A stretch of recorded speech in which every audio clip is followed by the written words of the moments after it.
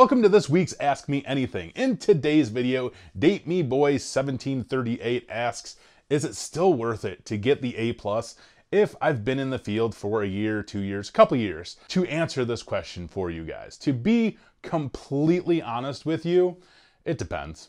It really does. Is it worth it if you've already been in the field? Majority of the time, no, it's not necessarily worth it to get the A+ if you already have the experience. That's the truth. However, there are some jobs out there that still require you have that certification.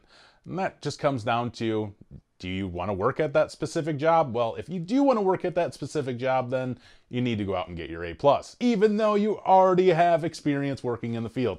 I know it sounds crazy sometimes, right? But that's just the way it goes. And that really is all this video consists of, is answering this question for you guys. So anyway, I hope this answers your question for you.